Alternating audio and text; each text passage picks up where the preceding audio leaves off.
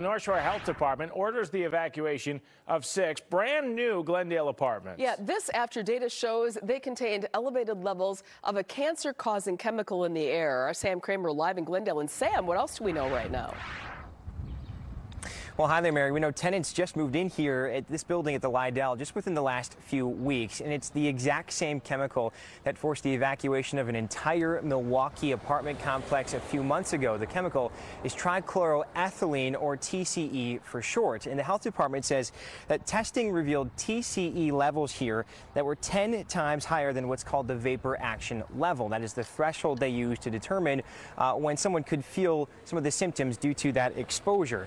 Now, they became aware of this last month after the owner, Cypress Residential Development, conducted some preliminary testing, and the order comes as a surprise for people living in different apartments here at the Lydell. It is concerning, to say the least. I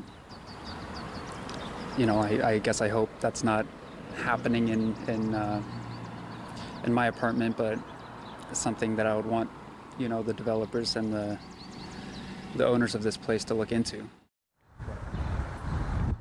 Now, the North Shore Health Department's public health officer tells me that she has heard that people living in 2 of those 6 affected apartments did experience symptoms that are consistent with TCE exposure, but they cannot confirm if that's actually due to that exposure or something else. We have much more on this coming up tonight at 9 and 10. For now, we are live in Glendale. Sam Kramer, FOX 6 News. Sam, I know you'll continue to dig. I think the surprising thing for perhaps many is that these are new and they have so many inspections, so many codes that they have to meet. Yeah, so that's an interesting piece to this, because this site actually used to be a landfill back in the 20s, 30s, as far into the 50s, as we can tell from public records, tied to Schlitz being in this space. So we know the developer was aware of this. That's why they were conducting the preliminary testing.